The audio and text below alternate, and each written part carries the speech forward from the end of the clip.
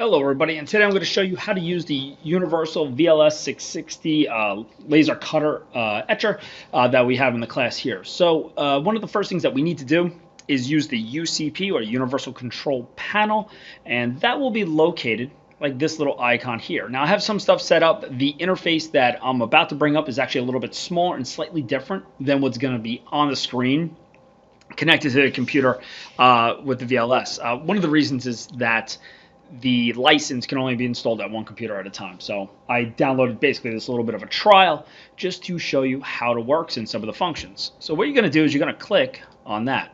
It brings it open. I already have an image here, so I'm going to show you basically how to import an image that you're going to be cutting for your designs.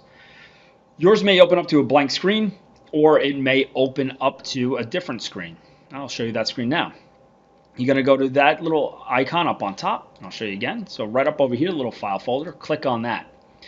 You're going to go to import, and you're going to look for your file. We can use a direct import of PDFs on the computer that is attached to the laser.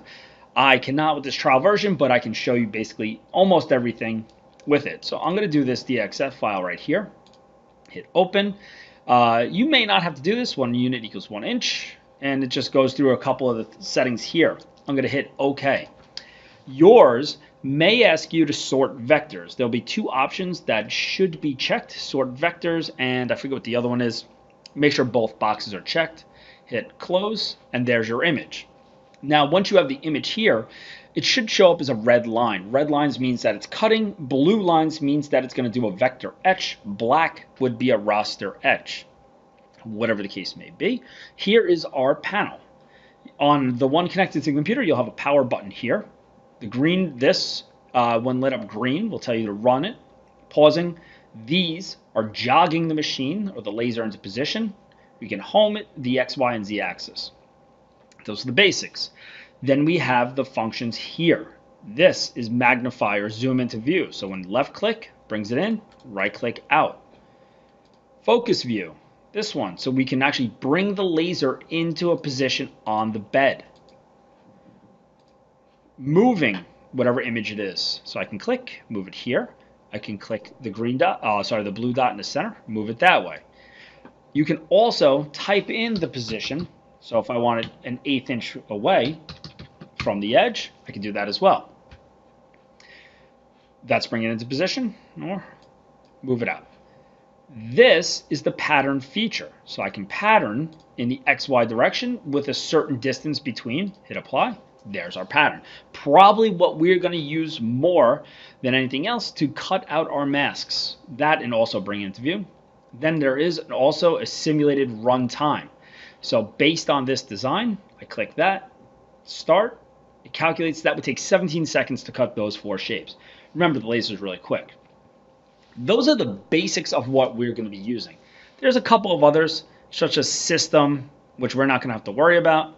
Diagnostic, same thing, we're not going to worry about. We are mainly concentrated in the viewer. There's one other spot that we can look at, and that's within settings.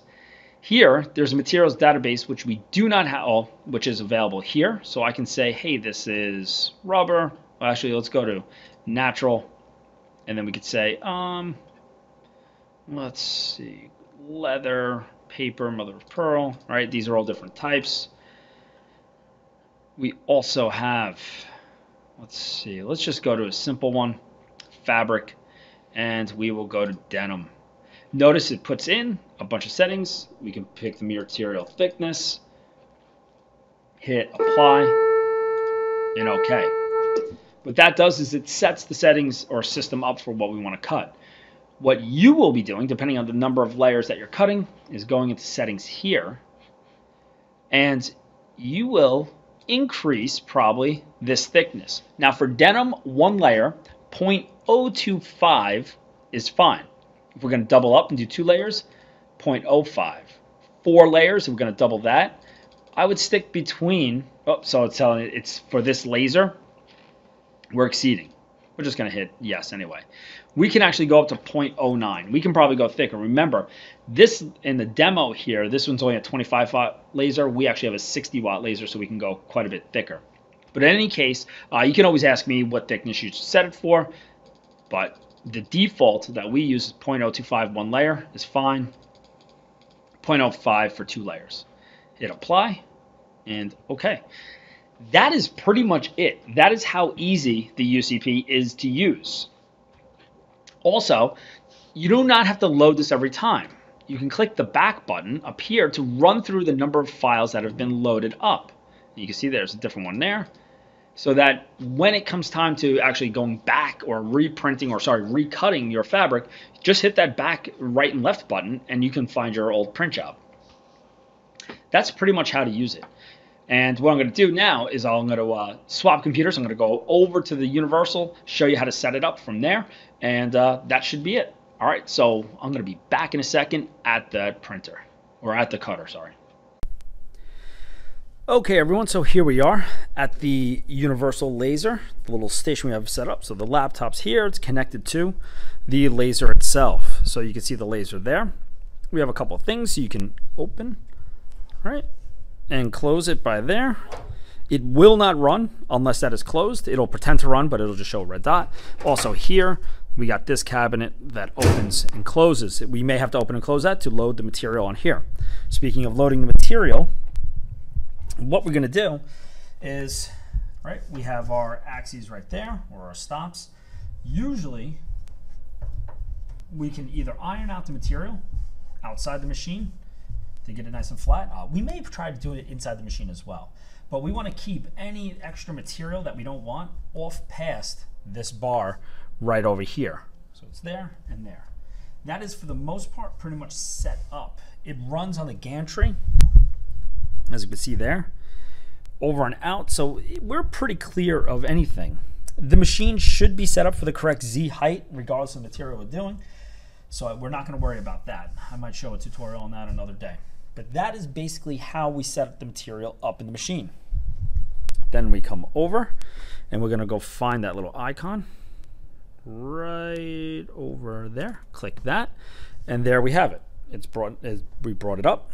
So now this is a previous file that we had run, and I'm basically just going to cut the one square to show you how it works. So when you open it up, this is what you're going to see. Usually it's set to the last job, and like I said, we can click the up or left and right to go into previous jobs.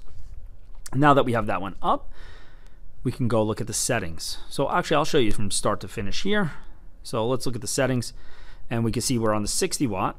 And down over here, we can change that material thickness. So we're at 2 layers, so 0.05 is good. Okay, up over here is a number of different settings that we don't need to worry about. The defaults are usually pretty good. So we hit OK. Now it's there. I'm going to turn the machine on. Machine's on, running. You can hear the fans kicking on right there. And then we're also going to come around to the side over here and turn the blower on. That's the switch there. That's for the fume extractor going outside over there.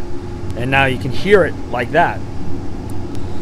Notice the red dot is on. That means it's in a safe mode. We're good. When I close it, red dot goes away. So now at this point, notice arrow is little, the play button is green. We are good to go. What I'm going to do is I don't want to cut all of these.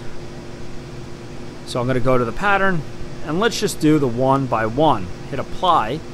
I can see how fast that's going to run. 7 seconds to run that. And we'll set this up over here. Oh, let's go that. All right, play button is right up on top.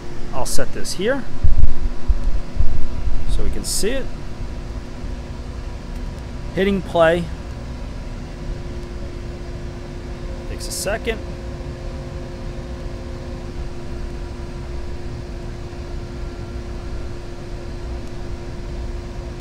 And there you have it. That is cut. Okay. If you're going to be cutting a bunch, you can leave the machine on. You can technically leave the blower on. I just don't want to hear it. Turn it off. We're good to go. Open up. Now, it should have cut all the way through. Sometimes if you have like this little bump, it won't. But there you have it. Cut perfectly out. Fabric templates. I've done up to 4 layers pretty successfully.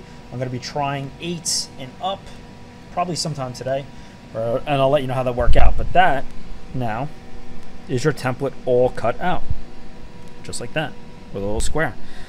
All right, so that is your basic tutorial how to run it and good to go. Turn it off right there. Notice up on top it says 18 seconds was the runtime for 2 copies. I don't know. I think it was a lot quicker than that. And that's it. Nothing else there. All right, people. I hope you enjoyed this little tutorial on how to use the Universal VLS 660 with the UCP. Take care.